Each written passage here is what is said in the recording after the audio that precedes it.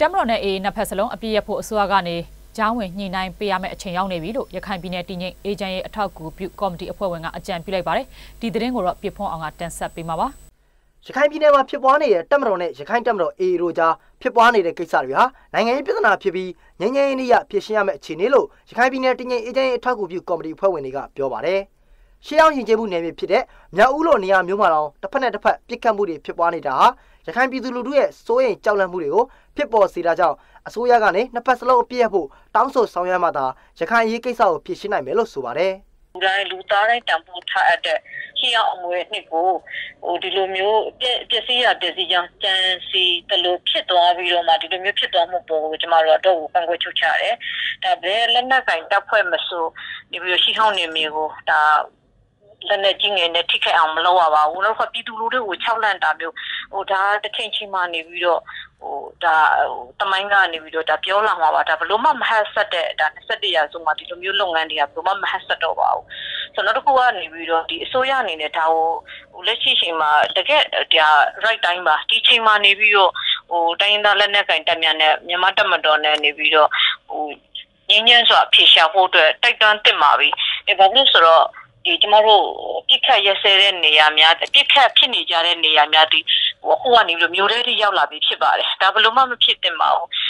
ရခိုင်ပြည်နယ်မြောက်ဦးမြို့ပေါ်မှာမတ်လ16ရက်နေ့ညပိုင်းပြစ်ခတ်မှုတွေနဲ့ပတ်သက်ပြီးရခိုင်လက်နက်ကိုင်အဖွဲ့ AA အနေနဲ့မြို့ပေါ်တိုက်ခွင့်မဖော်တင်ဘူးလို့တပ်မတော်ဘက်ကပြောကြားထားပေမဲ့ AA ဘက်ကတော့ဒီဒေသမှာတိုက်ပွဲတွေမရှိဘူးလို့ပြန်လည်ညှင်းဆိုထားပါတယ်ဒါပေမဲ့ဒီပြစ်ခတ်မှုတွေကြောင့်ကလေးနှုတ်ဦးပါအဝင်ရဲသားတို့ထိခိုက်ဒဏ်ရာရရှိခဲ့ပြီးဗန်တွေဈေးတွေပိတ်ထားရပါတယ်အဲ့ဒါဆိုရဲကွာကဲပြင်မစလက်နက်ကိုင်ဖွဲ့တွေများလာတာမကြိုက်ပါဘူးပေါ့ဒါပေမဲ့နှစ်ပိုင်းတွင်လပိုင်းတွင်ကိုထောင်နဲ့ချီပြီးတော့အင်းဟာတက်သွားတယ်မင်းကလေးကဝင်ကုန်ပြီဒါကမျိုးချစ်စိတ်နဲ့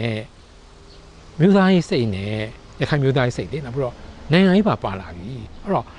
လက်နဲ့တိုက်လို့မရတော့ဘူးလက်နဲ့ပြပြီးတော့ခြောက်လို့မရတော့ဘူးနိုင်ငံရေးပါလာတော့မယ်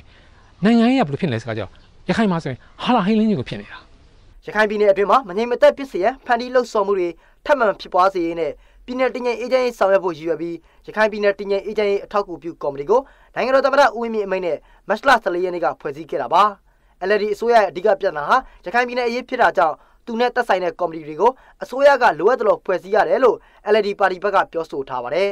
ရခိုင်အရေးကိစ္စဟာအလွန်ရှုပ်ထွေးတာကြောင့်အစိုးရအနေနဲ့တေချာကင်တွယ်ဖြေရှင်းသင့်တယ်လို့ပါတီဘက်ကပြောဆိုထားပါတယ်ရခိုင်ကိစ္စကိုရခိုင်ပြည်နယ်အရေးကိုကျွန်တော်တို့ကြည့်တဲ့အခါမှာတော့ဟိုလေ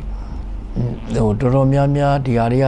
လူမျိုးရေးပြဿနာတွေရှိတယ်အမျိုးသားရေးပြဿနာတွေရှိတယ်နော်အကြမ်းဖက်မှုပြဿနာတွေရှိတယ်အဲ့ဒါတွေရှိသေးတာဟုတ်နော်အဲ့ဒါတွေကို